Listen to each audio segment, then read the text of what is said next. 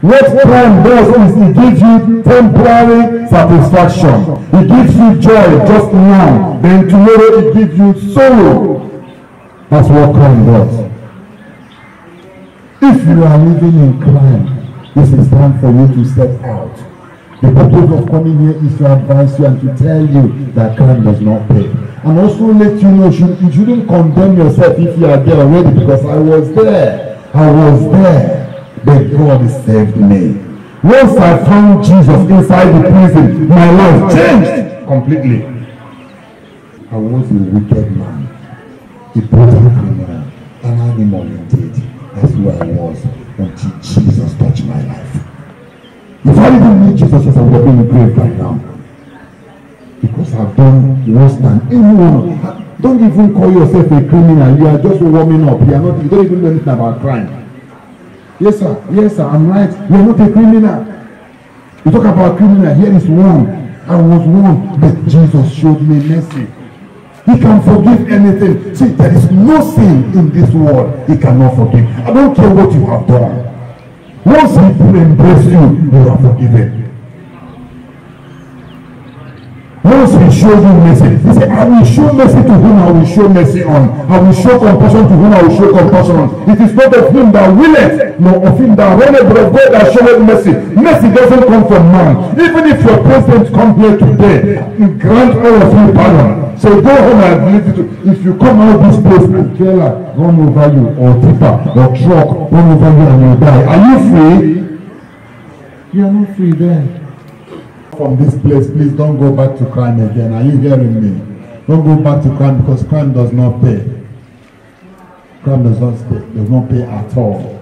Is there any particular challenge here? Any particular challenge here that need instant help, whether health or whatever, in this place?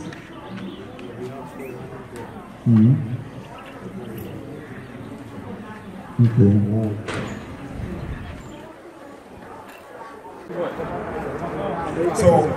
So we support you with barbing machines so you can learn how to do that.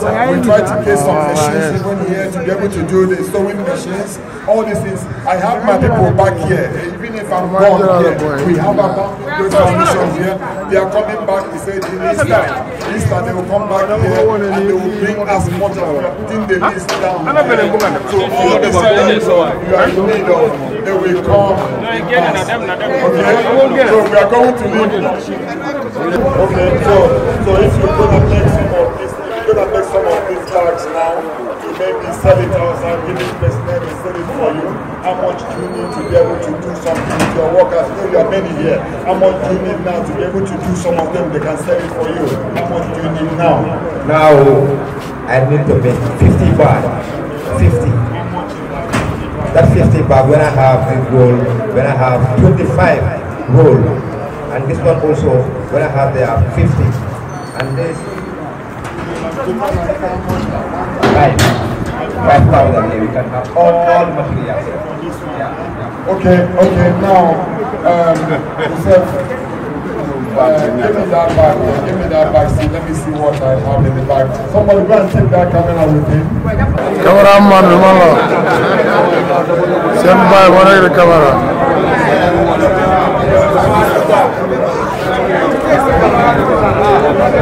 Please everybody come down.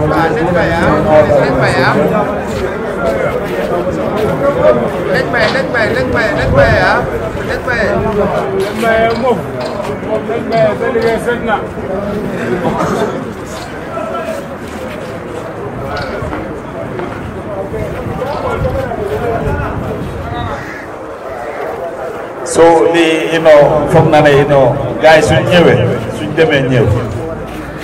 At least the one who are yep didn't go up what Nanyam Lubaris no. Money, I know. So them guys. You dalal. So say they will have Munda am left, while I'm on so we want to like the Lubaris in them. have here, she said $5,000. Yeah? We want to support, that's why we want to do this in this country. Even if I don't have transport to where we are going tomorrow, I don't mind. But we have to do this so that you know that we love you. That's why we are doing this. This $5,000 we are giving to the inmates here now. If you want to have this is $5,000 for those that are doing this. Where is that bag? For those that are doing these bags here, it's a way of encouraging you. So you buy more materials. This is the money here he demanded for it. For you guys to do about 20 bags, right? We are paid for it. So go ahead. When I'm coming back from Nigeria next time, I'm bringing at least 10 barbing machines, very good barbing machines, yeah? And people can be using in training.